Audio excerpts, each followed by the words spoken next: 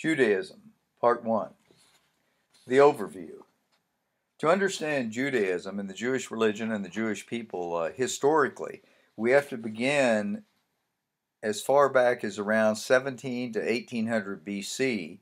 But even beyond that, we have to look not only at what the Old Testament says about the creation of the Jewish people, we have to understand what the historical and cultural context was for all of those events in a broader sense. The ancient Near Eastern cultures like Samaria, Mesopotamia, Chaldea, the Akkadians, the Hurrians, all of these people and dynasties that existed from ancient times, and then moving down to around 1800 BC when the Jews formally began to emerge through the calling of Abram by Yahweh. So, to give you an overview of what's covered in Jewish history, we have to start with the Jewish and biblical belief that there is one truth, and that truth is about Yahweh, the one true God himself, and that all other views that oppose Yahweh or that run counter to his essence, his identity, his character, are false and therefore constitute the great lie that has deceived humanity for ages. I also need to clarify something here in terms of the divine counsel and the eternal domain, the created metaphysical domain, and the empirical plus domain. It is assumed by a lot of people, even people in the church, that evil and sin came into the world, biblically speaking, when the first man, Adam, and the first woman, Eve, were deceived in the Garden of Eden and rebelled against God. Now, while that narrative is in the Bible, and personally I believe it's an accurate telling of the story of what happened, the Bible doesn't say that's where evil first began. And that's a misconception some people have. In fact, evil began long before that and was the result of a rebellion of another being, a spiritual entity who was an angel, who rebelled against God because he envied God and coveted God's position and wanted to replace Yahweh with himself. You may know him being described as Satan or Lucifer. And I've told you in the past, Satan is not a name, neither is Lucifer. They're descriptive terms. Satan meaning the accuser, the adversary, the opposer, and Lucifer being a word that means the brilliant or shining one.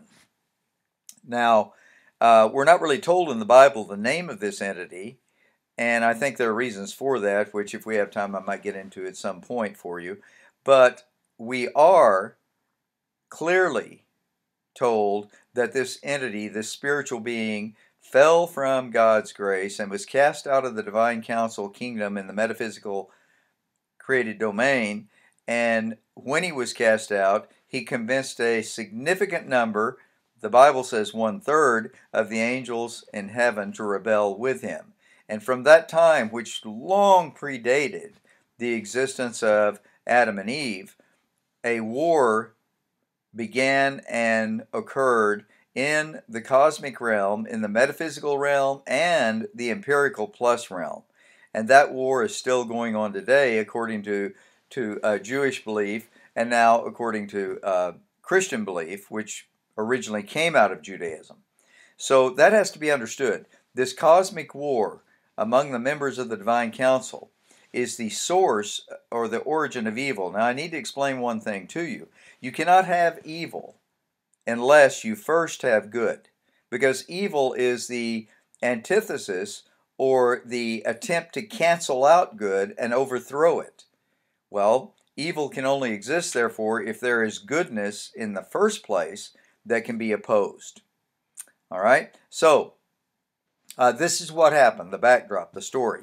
Biblically, this is very clear in Genesis chapter 3, where we're told that Nachash, the serpent dragon, the chaos dragon, who was this fallen angel, came to the garden and tempted Adam and Eve to rebel against God and convinced Eve to eat of the forbidden fruit, which, by the way, was not her first understanding of what goodness was, but did become her understanding of what evil was. Because she already knew goodness, and so did Adam. They walked in the garden with God every day, the story says. So they had the fullest expression of goodness with them directly, face to face, every day.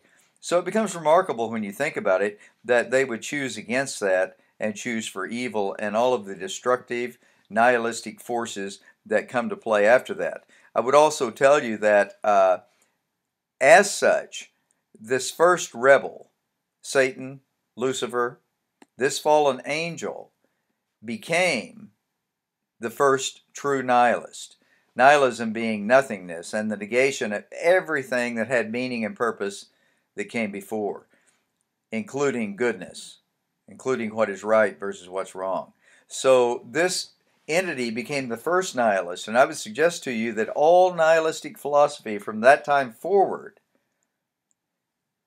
comes originally from his rebellion, and all rebellion against God and what's right and goodness to this day is an expression of that kind of nihilistic tendency.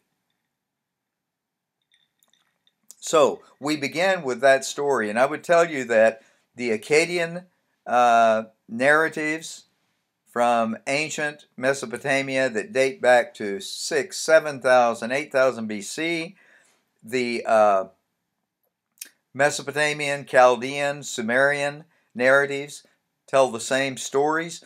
The Epic of Gilgamesh, who is described as a being of giant stature who was two-thirds divine and one-third human. He was a hybrid offspring of gods and humans.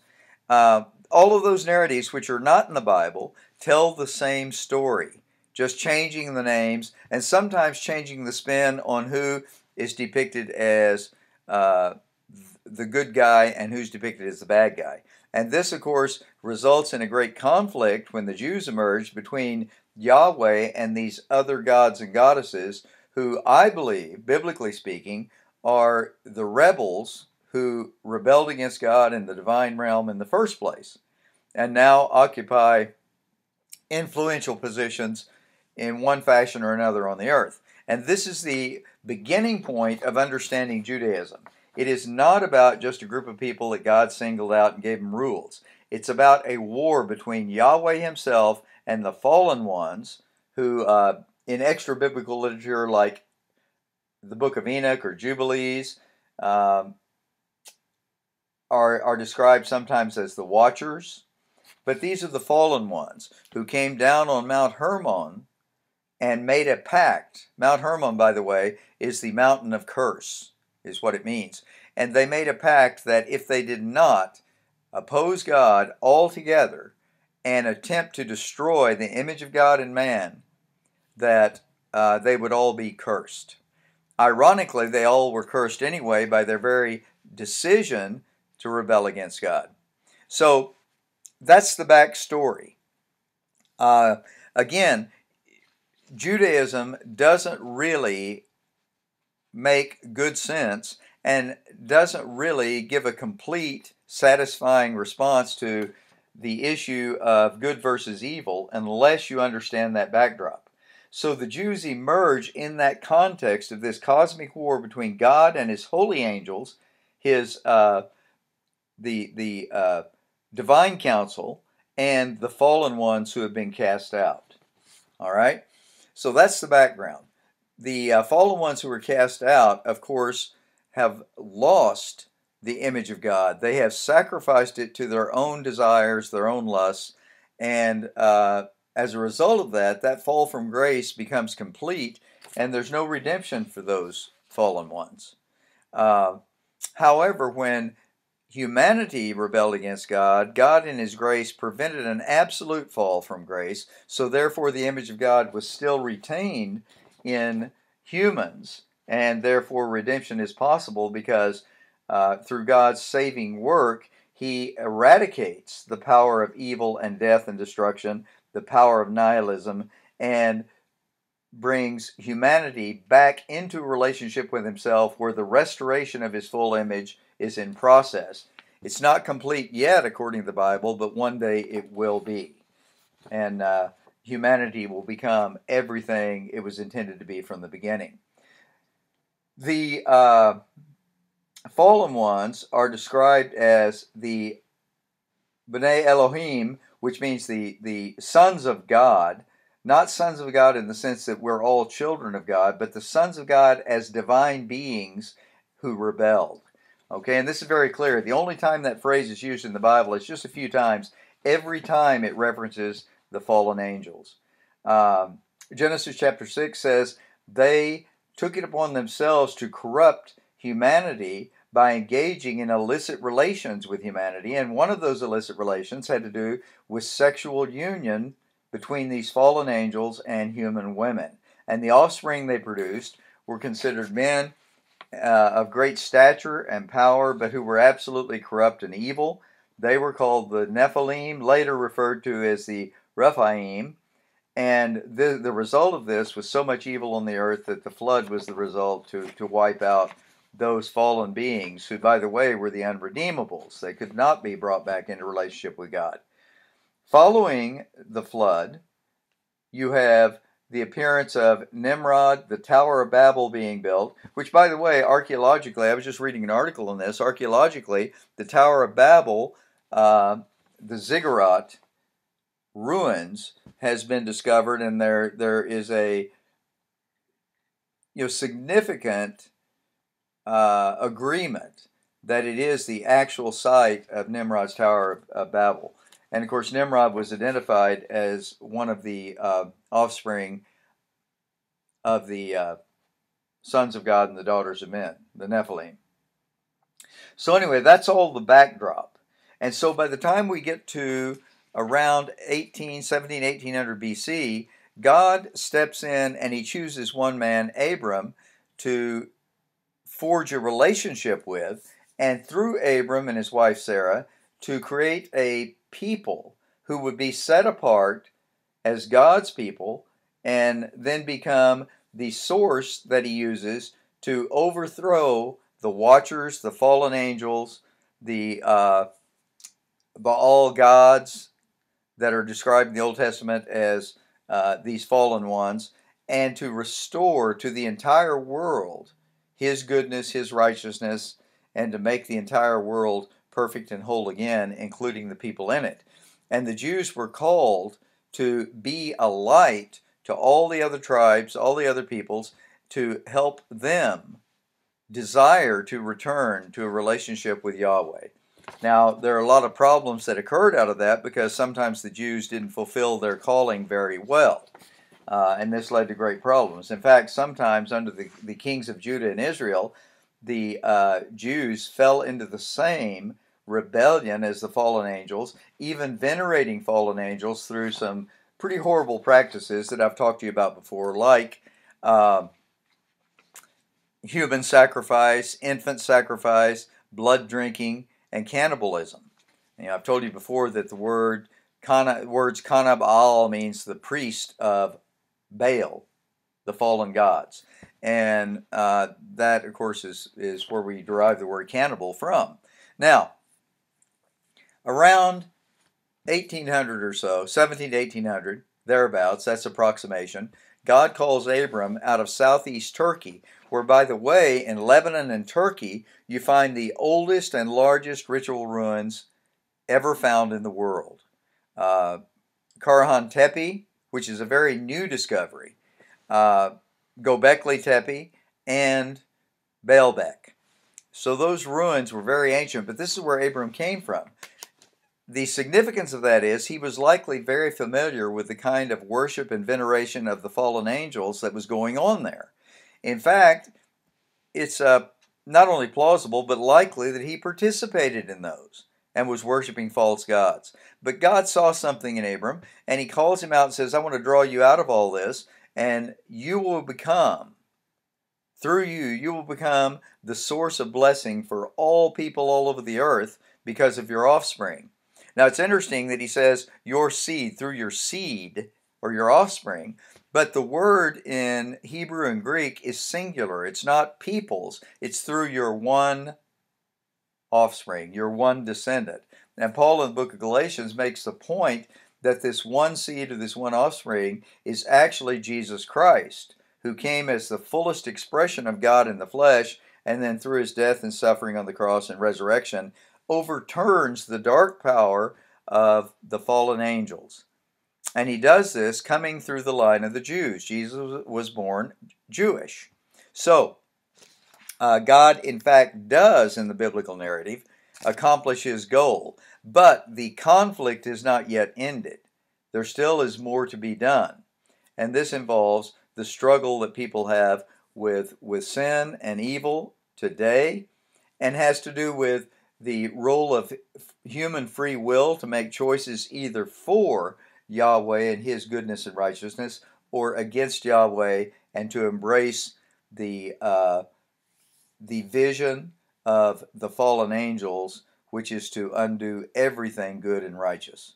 Okay? Now, they don't present their agenda in that way. Rather, it's presented, and you can see this in extra biblical text, it's presented as though they are the good ones who are trying to free and liberate humanity from bondage. But the truth of it is, they are taking people into captivity and bondage, that only God in his love is truly liberating.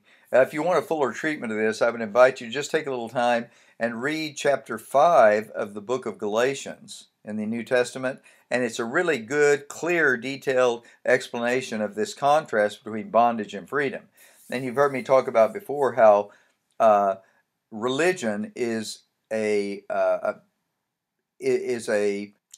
system of bondage from which the only escape is God's intervention. And of course, as I've said, the Bible indicates both in the Old Testament this would come through the appearance of the Messiah, and in the New Testament the identification of Jesus Christ as the Messiah and the fulfillment of that promise.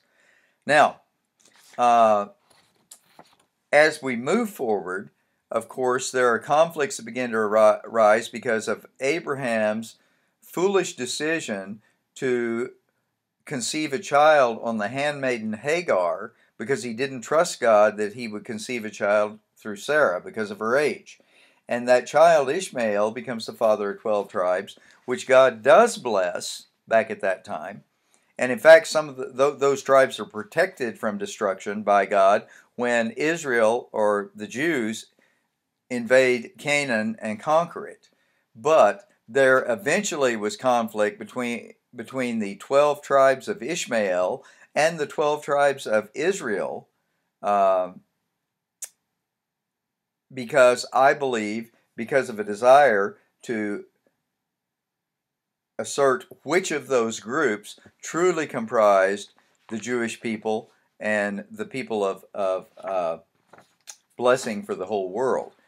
Biblically, we're told that it is the children of Israel, Abraham, Isaac, and then Jacob, and those 12 tribes that come out of that line, which is also the lineage for Jesus Christ. Anyway, over the course of time, the Jews end up being enslaved and in captivity and hated by the nations around them far more often than they are viewed positively and blessed. This is everything from the Jewish captivity in Egypt to the Assyrian captivity in the Fertile Crescent to the Babylonian conquest, and then the Medo-Persian conquest, eventually the Greek conquest, and then by the time of Jesus, the Roman domination. There was only a period of a relatively brief period of about 300 years or so where the Jews actually were a free people and were the dominant kingdom in the Near East. And this was, of course, under King David and Solomon, around 1000 to 1100 BC and down to around 900. So the domination of the Jews in the world was very short and short-lived. It is interesting also to notice all of these kingdoms I mentioned rose and fell and disappeared. Other kingdoms rose and fell and disappeared from the Middle Ages forward, and you might think about even, if you want to call them kingdoms, but regimes like Stalin in Russia, who hated the Jews, or like Hitler in Nazi Germany, who, as we know, spearheaded the Holocaust to try to wipe out the Jews entirely. And now we're seeing a rise again of a lot of anti-Semitism directed toward the Jews and what's going on in the Middle East. Iran has expressed for decades now its commitment to completely wipe out the Jews. In fact, Adolf Hitler's Mein Kampf, My Struggle, the text he wrote about Aryanism and hating the Jews, is a popular text among the more, what I would say is conservatively committed Muslims in the world today, and Iran has made its commitment along those same lines. The cosmic war that began long before the existence of human beings on this planet, and certainly long before the setting apart of the Jewish people as God's a special people to bless the world, that conflict is carried out visibly in the conquest of the land of Canaan under Joshua and Caleb, who were servants of Moses, when Moses delivered the children of Israel from captivity in Egypt, and then they wandered in the wilderness, and the great conflict between Yahweh and the moon god Sin, one of the fallen angels, occurred on Mount Horeb in what is known as the Sinai or Sinai wilderness. Sinai meaning the stronghold or fortress of the moon god. And out of that came what we call the 10 Commandments, which are not commandments at all. The Hebrew word is 10 words of advice or good counsel. So these 10 things were things God gave to the Israelites in contrast to what other nations were teaching should be done in terms of how people live. And he said these 10 things are not rules to follow, but they are good counsel that if you do abide by them, you and those you love will be blessed. And they were charged to share those sound counsel words with the entire world and to make that visible by how they lived and treated one another. So when they leave the wilderness and go to the Jordan River to go into Canaan and conquer Canaan, part of what's going on there is this conflict is still happening between Yahweh and the fallen angels. And the tribes, they're about, if you count the Philistines, who came a couple of hundred years later, if you count them, there were 8 tribes that were identified as Rephaim tribes, or the venerators of the fallen angels and the direct lineage descendants of the illicit relationship between the sons of God and the daughters of men. This is why when the spies spied out the land, and they went to Jericho, for example, they described the inhabitants as giants, being of large stature and being very powerful, but being also absolutely evil. And so, in that conquest, God says, here are the tribes you need to really be wary of, because they are the fallen angel tribes, and you need to oppose them, have nothing to do with them, don't follow their teachings, don't intermarry, have nothing to do with them, and if they make war with you, I will fight with you, and you need to destroy them all. And they're also called the Rephaim tribes, which references them as the unredeemables. They cannot be brought into a salvation relationship with Yahweh. Okay? So that was going on, and that was part of the conquest. However, there were a number of tribes, about 7 or 8, that were described as not Rephaim, and therefore should be treated with hospitality and with dignity and respect, and it was okay to intermarry with them and do business and so forth. So I hope that clarifies very quickly that God was not just an arbitrary, capricious God who hated some people and killed them and liked some other people and didn't kill them, and no one knows why he chose one over the other. That's not the story in the Bible. And that's why it's so important to understand this backstory of the divine conflict that had been occurring for millennia, much longer than humans existed on the earth. So the Jews are being used to engage in that conflict. And the fallen angels, we're told in the Bible, know it, and they hate the Jews because they know that the Jews are the source God is using to overturn their dark agenda. So they also seem to come to recognize the prophecies about the coming one, the seed from Abraham, who's going to be the Redeemer, the Messiah. And so they set out to destroy the Jews to prevent the birth of that one. And of course, the Bible says they fail in doing so, and that one is actually born. But then, unwittingly, they seek to kill that one to prevent God's plans from occurring, but they don't understand that in doing so, they played right into God's plans, and that one rises from the dead to never suffer death again and promises resurrection to all who follow him. Again, not just to Jews, but Jews and Gentiles alike.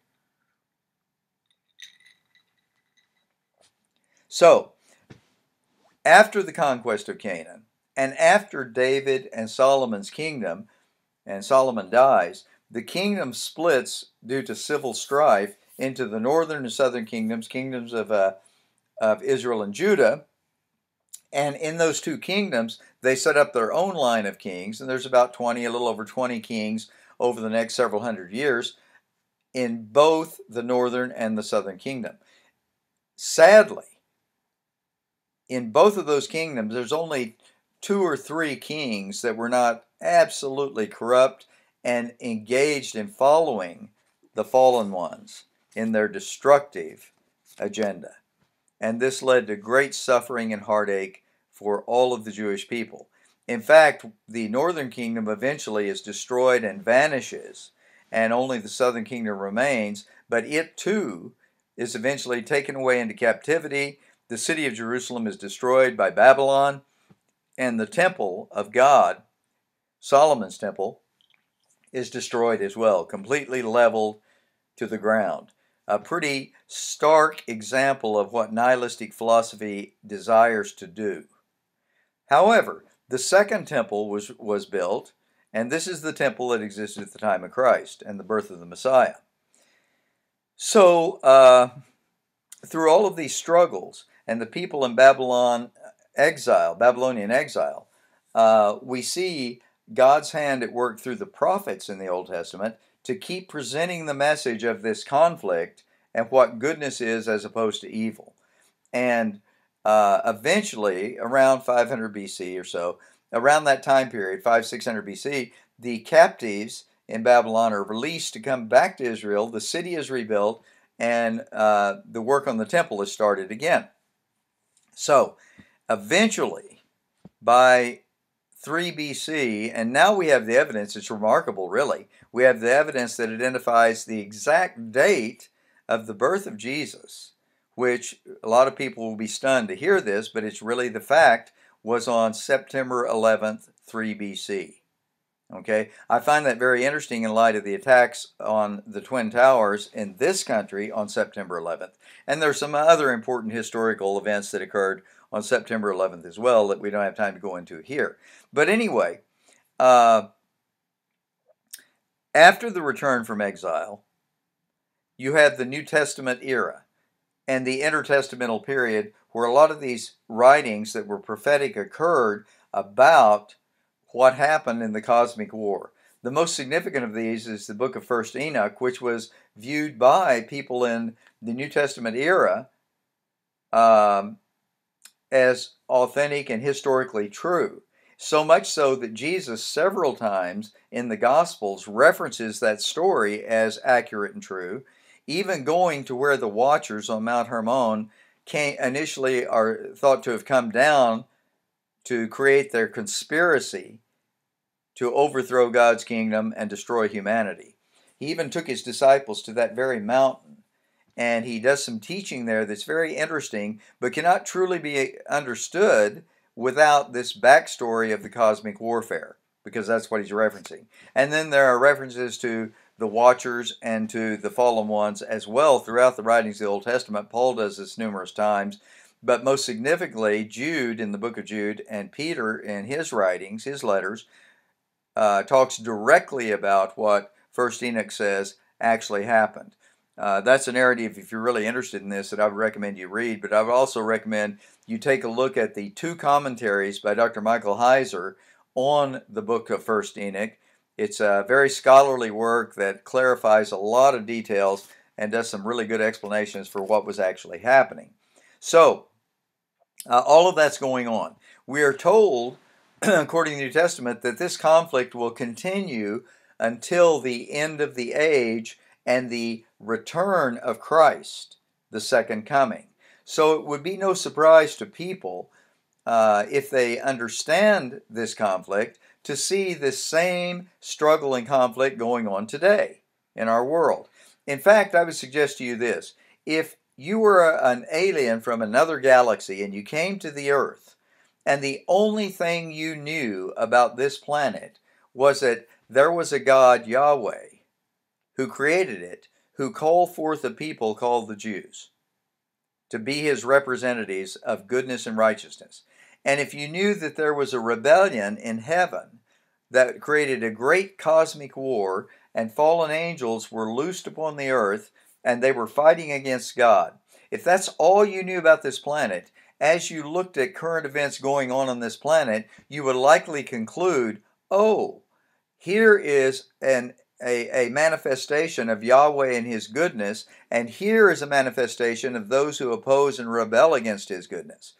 And you certainly would see this played out in the Middle East and the hatred of the Jews. The attempt still going on to destroy the Jews is remarkable if you think about it, because the Jews have always been a small group of people historically, a people who are relatively powerless in terms of politics in the world politics, and yet, when you think about it, it's remarkable to consider that this small group of people historically who have been persecuted from all the way back to the time of Egypt, down through the Middle Ages, into the Renaissance, into modern history, still exist in spite of all the efforts to wipe them out. And yet, you have Samaria, Acadia, you have the Amoritic culture, you have Assyria, Babylon, Media, Persia, Greece, Rome, and others down through history who have all come and gone, who were considered the greatest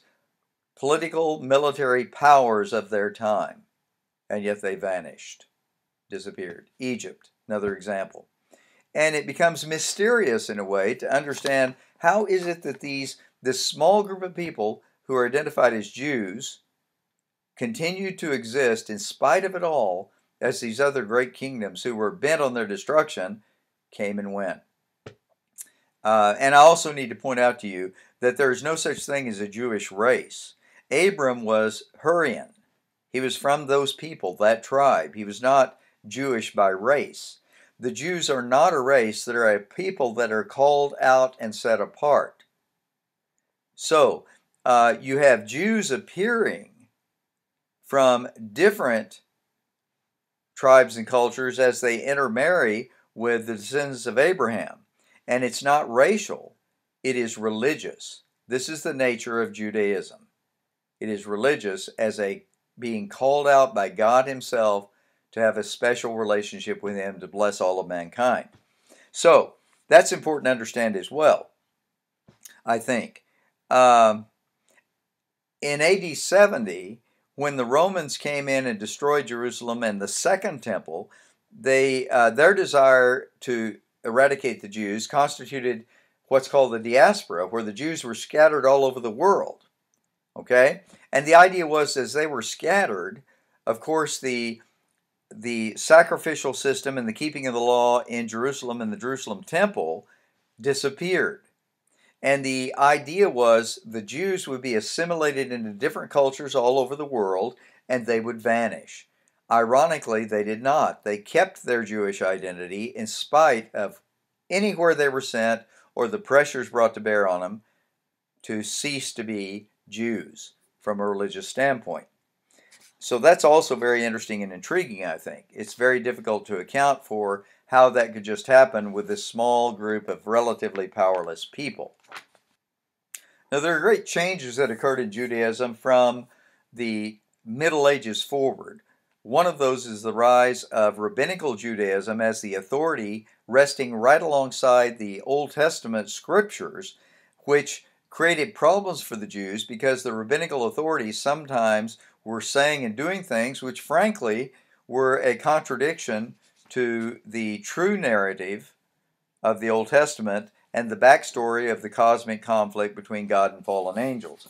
But this, of course, happened. Middle Ages forward, there were also divisions that began to occur in Judaism that by the time you get to the modern era, the 1800s, 1900s, and up to the present, turned into branches of Judaism, some very conservative, others very liberal. The more conservative ones adhered to the authority of Scripture more closely and were concerned with living according to the laws of the Old Testament in what has come to be in Yiddish and modern Jewish understanding as kosher living.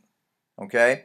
The more liberal, however, to the extreme liberal, departed from a high view of the Old Testament, the Bible, and even departed from a high view of religious Judaism and rabbinical teaching to become more cultural Jews. And those Jews became more and more absorbed into the larger cultures in which they dwelt, while retaining their Jewish customs as a cultural identity, but not so much emphasizing a relationship with God as a special people who are called to bless the entire world by bringing to the forefront, the knowledge of this war between the truth and the lie, Yahweh and fallen angels, and promoting the redemption of all people through the Messiah.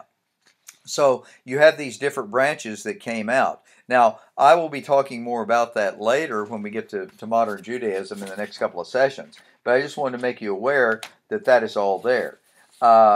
One other thing I wanted to point out here as a background is about the sacred writings of the Jews and the additional material that stands alongside those sacred writings that we call the Old Testament. The sacred scriptures comprise basically three kinds of writing: the Torah, the prophets, and the writings. Okay, the Torah involved the law and history of ancient Israel.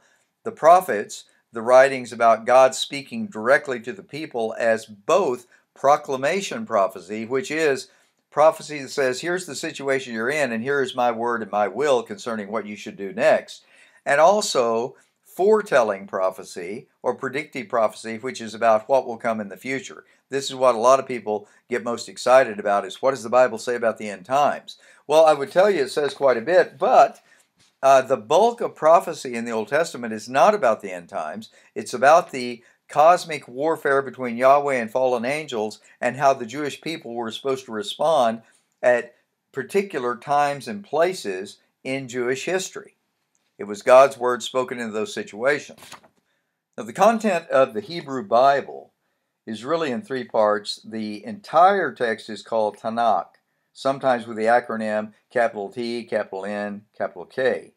The first part of that is the Torah I mentioned, which are the teachings and the core of biblical Jewish identity. That is God's messages about who He is, what He's like, why He called the Jewish people, and how they should then live with one another, but also in relationship to non-Jews or Gentiles. But it also is a history of God's work in the cosmic war, and part of that history goes back before people, it talks about, but also His work through the Jewish people in history. The second part is called the Nevi'im, or the prophets, and that, of course, is proclamation prophecy and prediction prophecy, as I said. And then the third part is the Ketavim writings, which are aesthetic and imaginative reflections, observations, and commentaries, which are designed to be oftentimes poetic in nature, but are also designed to teach truths about who God is, His essence, nature, and how we should live. So, that's the basic overview of the sacred writings of the Jews. I would also tell you that rabbinical tradition writings began to emerge later by the Middle Ages, and these you may have heard referenced as writings like the Talmud, the Midrash, and the Kabbalah. Okay, so those writings are not viewed really historically as equal to, in terms of authority, as the Word of God, the Old Testament, but they existed alongside over time. They existed alongside. Now, I would tell you, unlike many of the other religions we've looked at, the evidence for the authority of the Old Testament is immense, and one of the reasons is because the Old Testament was produced between 1200, roughly 1200 BC, the time of Moses, down to 4 to 500 BC, which is the return from the Babylonian exile. And all of these writings existed in the intertestamental period and existed at the time of Jesus in a variety of forms, and there were many, many copies. And these were meticulous copies that were very carefully prepared.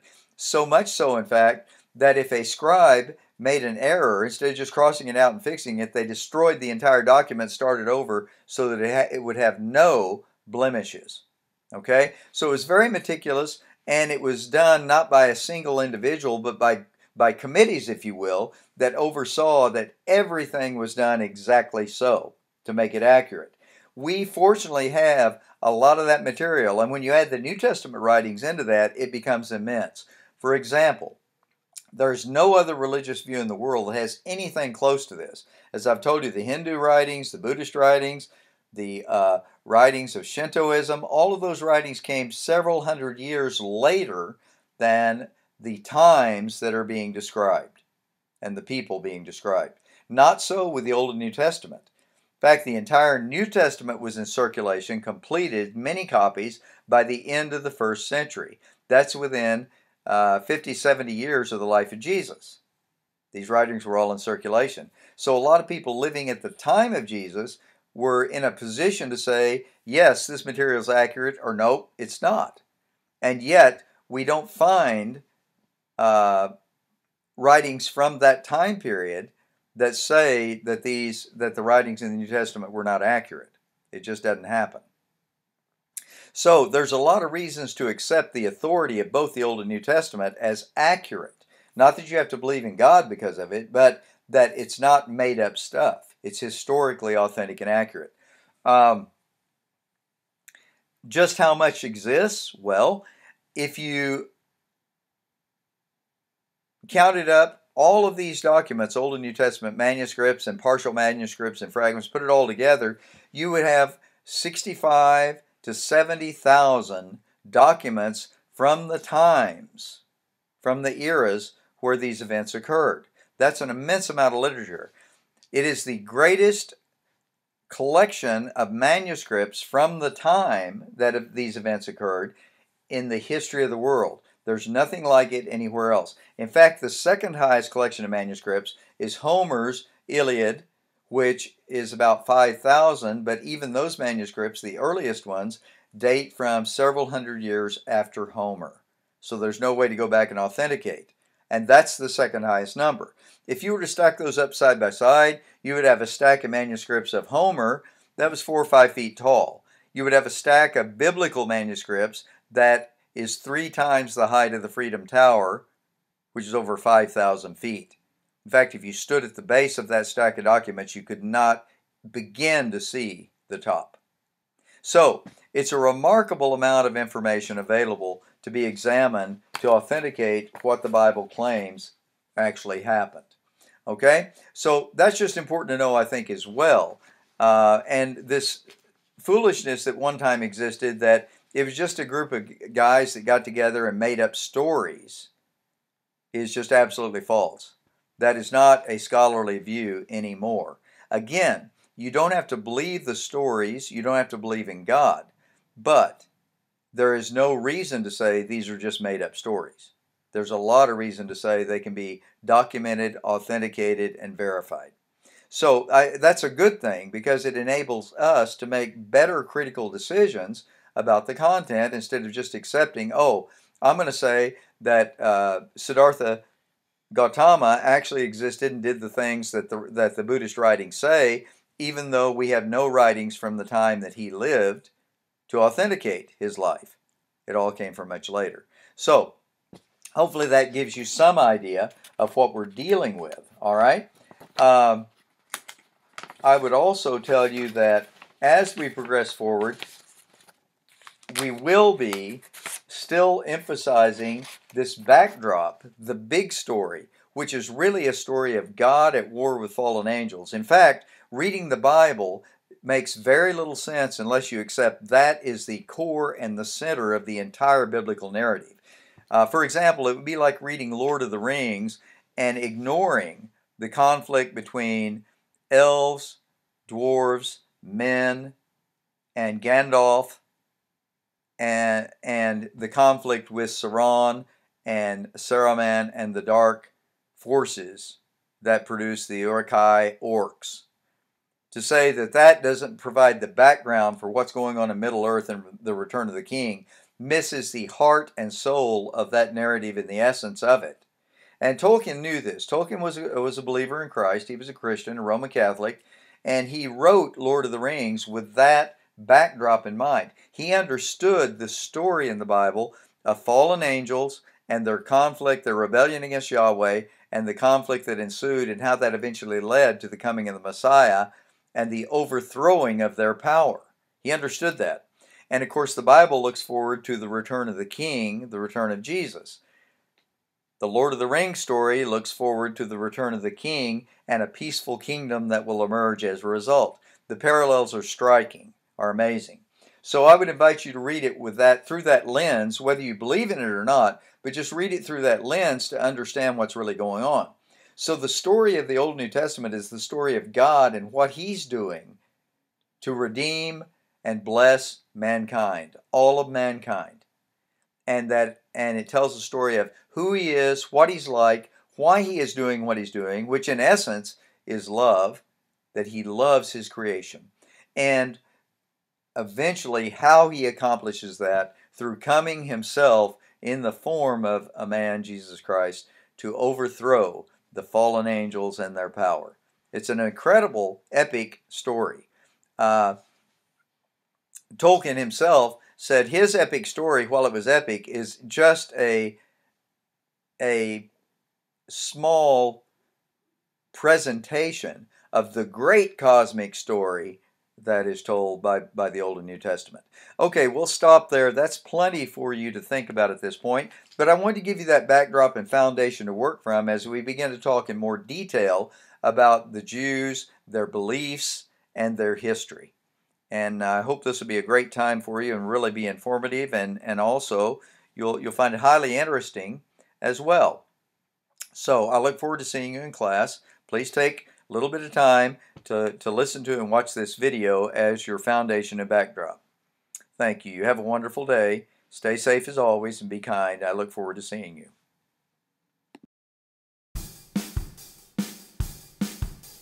Standing in the darkness out on the ledge, over your head, way over the edge, in a hollowed out place where night is falling. You fold your hands, you pretend to pray, say it doesn't matter anyway. The voice of grace and love is calling. Cry as you will, you can't ignore that sound. With angel wings moving all around. The Lord of hosts touching hallowed ground. In the form of man, broken bread and wine, salvation sure in the Son divine, the sacrifice to end all your need. Faith and hope and love combined to raise the dead, feed the vine as Eden falls and the world is burning.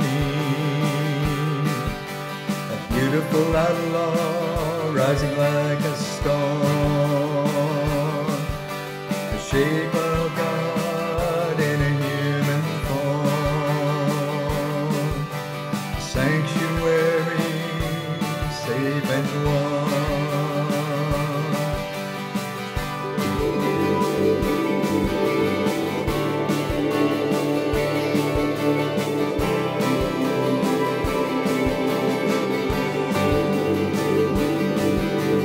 Fallen ones are fading, dying, spinning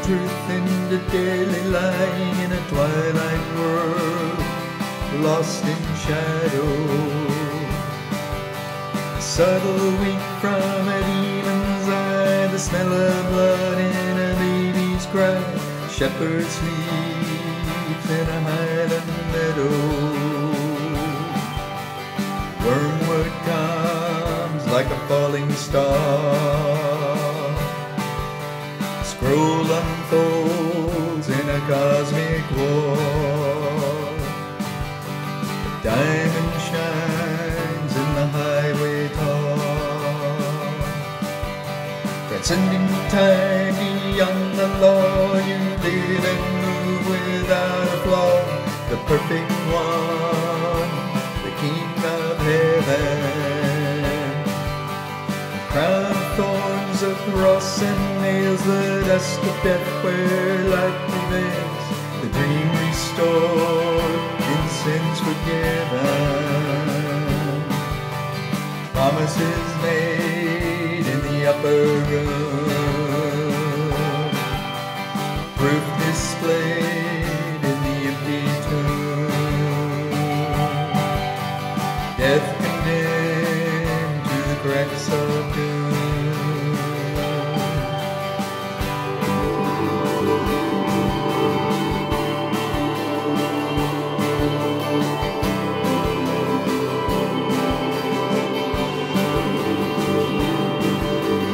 Rising sun shining on the river, a haunting voice singing of forever. A melody sweet hung on a broken heart. The wayward wind moving through the heather, changing times in the changing weather. Parting glass, tearing time apart.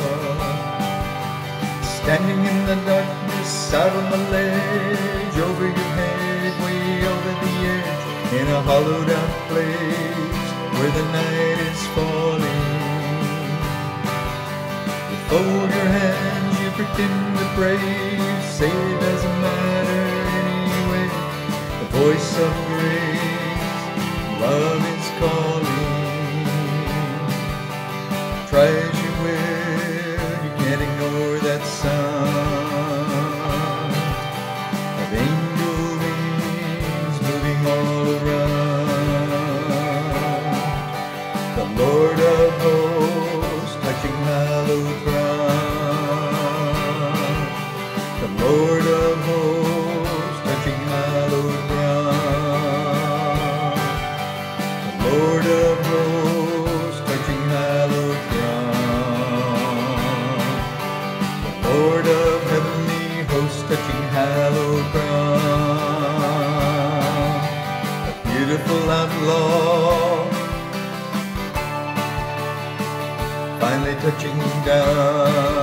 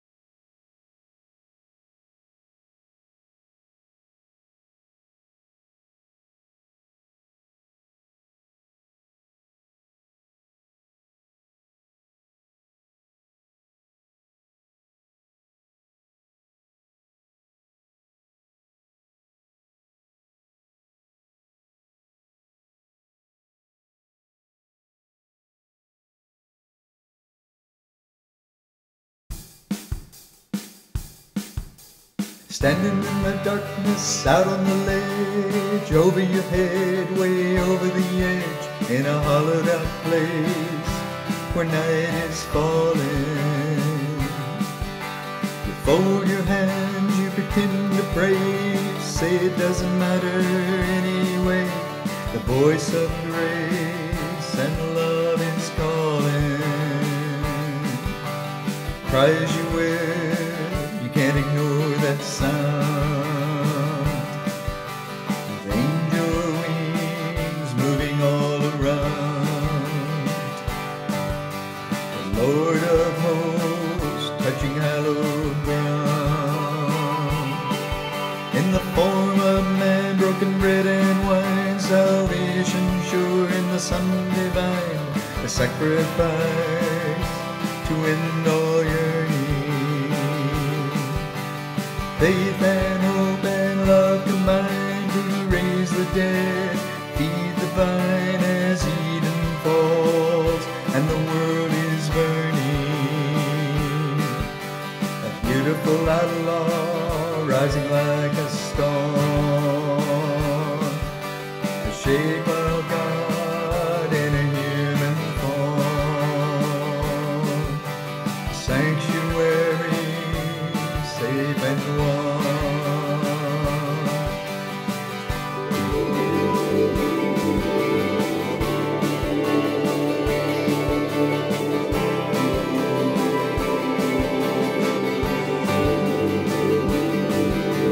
Fallen ones are fading, dying, spinning truth into daily lying in a twilight world, lost in shadow. A subtle wink from a demon's eye, the smell of blood in a baby's cry. Shepherd sleeps in a highland meadow. Wormwood comes like a falling star. Scroll unfolds in a cosmic war. The diamond shines in the highway top. Transcending time beyond the law, you live and move without a flaw. The perfect one, the King of heaven. The crown of thorns, a cross and nails, the dust of death where life prevails. The dream restored, in sins forgiven. Promises made in the upper room. Proof displayed in the empty tomb. Death condemned to the cracks of doom.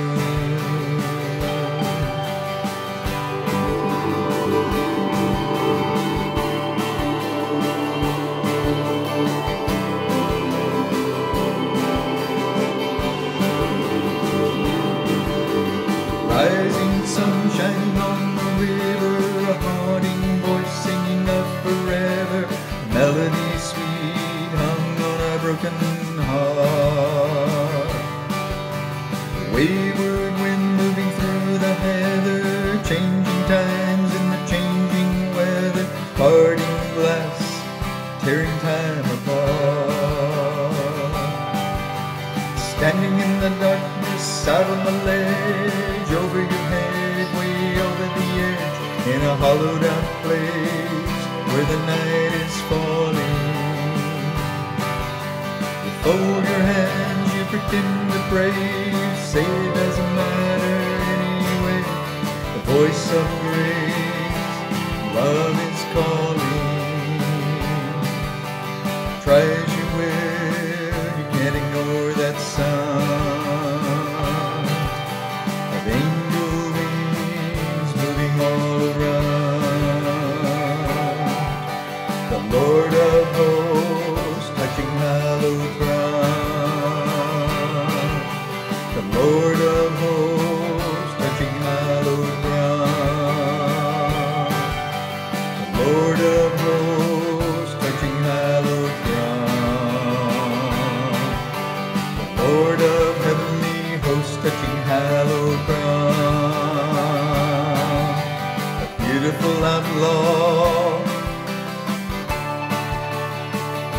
finally touching down.